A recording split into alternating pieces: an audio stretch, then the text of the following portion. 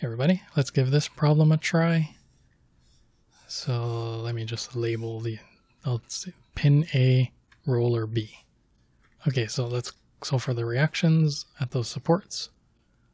So I'll decompose the reaction at pin A, and then there's a roller at B. Okay, and then there's a 50-pound load here and another one over here. Okay, let's solve for these reactions.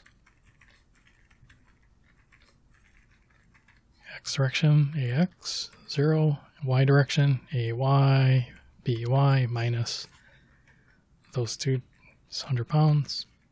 All right, let's sum torque about wherever we want. How about over here? Okay, so here to here is 6. Oh, that's negative 6. Times 50 pounds, and then here to here is 18, and then 50 pounds, and then here to here is 24 times by. Okay, so let's see, AX is 0, by is, let's see, we can factor 50, so then that's 24. So by is 50, and then AY is 100 minus BY, which is 50, okay. All right, so then it looks like 50 pounds over here and 50 pounds over here are the reactions, and then there are the loads over here. Okay, now let's solve for the shear and bending moment, but using the calculus version of the relationship. And how about I kind of talk it through, just so you get a feel for the concept, and then I'll do the math afterwards. Okay, so for the shear, imagine you're going from left to right, cutting the beam like this, from left to right. So when we're cutting the beam from left to right, we're cutting it like this, cutting it here, which exposes axial force, shear, bending moment.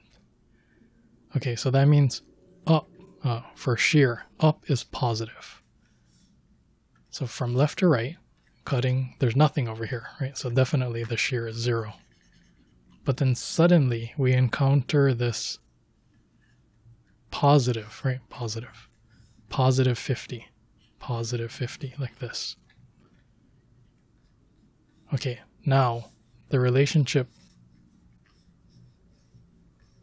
dV dx equals minus W. What's the loading curve from here to here? 0. There's no distributed load. So it is 0, which means, right, when you see this, dV dx is 0, is the same thing as saying V is constant. So if it was 50 over here, it remains 50 the whole way between 0 and 6 inches. But then, over here, suddenly, we encounter this in the negative direction, right? Again, this is positive. So that's negative. So negative 50, like that. Right here to here is 50. So it's back down to 0. And then what's the loading curve over here? 0. So again, the shear is constant, constantly 0. And then suddenly we encounter this in the negative direction. So like this. And then the loading curve from here to here is 0, so it's constant. And then we encounter this, positive. And then over here, there's nothing. Okay, so this is shear. Okay, and then it was negative 50 over here. Okay. Now, bending moment. So the relationship is now dm dx equals v. Okay, so in other words, the slope of whatever this is this. So if you work your way backwards, whatever the curve is over here has a slope of positive 50. And then if we look, there's no couples or anything acting. So that means the bending moment was 0 over here. And then suddenly the shear is 50. So the slope of this curve is positive 50, like this. Okay. Now what is over here? The shear is 0. So you see this equation? This becomes 0. 0 between here and here. And this is the same as saying the bending moment is constant. So it's constant from here to here. Okay, then from here to here, now the slope is going to be negative 50. Right, so like this, negative 50. Because this is negative 50, so the slope of this is negative 50. And then over here it's 0 again, which means constant. So there you go. That's kind of the concept of how you walk it through.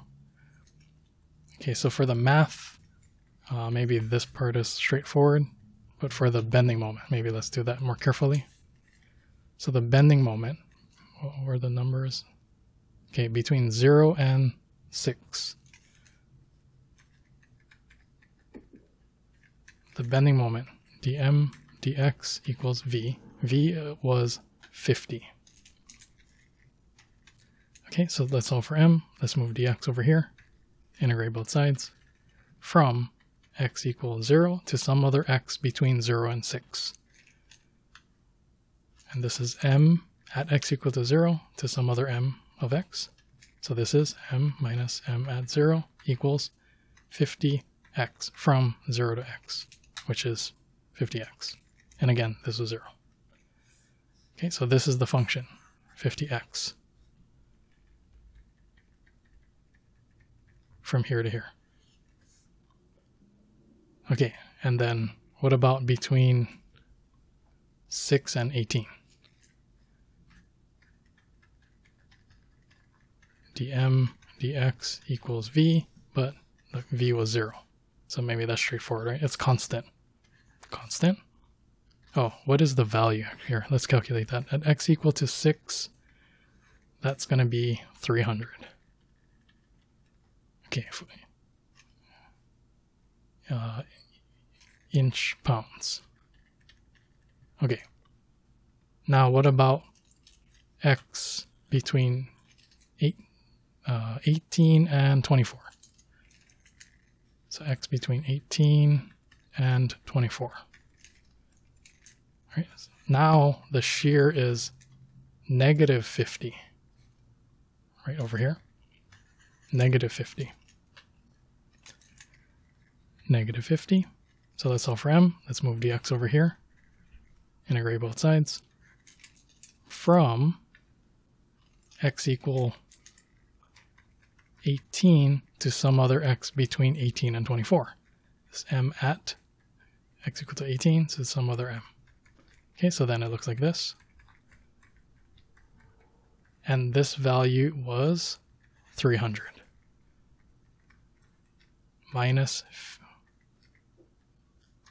Minus 50x from 18 to x. So let me just substitute that in there. And here we go. That's the function. It's, let me just write it down over here. Um, 300 minus that.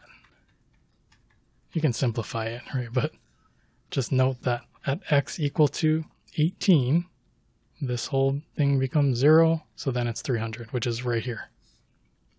And then at x equals 24, if you plug this in, right? Then that's 6. 50 times 6, 300. So then this becomes 0. So then at x equals to 24, it's 0. Okay? So straightforward application of just those two formulas, right? This one and this one. But just keep practicing. Right? Just keep practicing. Okay? Let me know if you have questions. See you in the next video.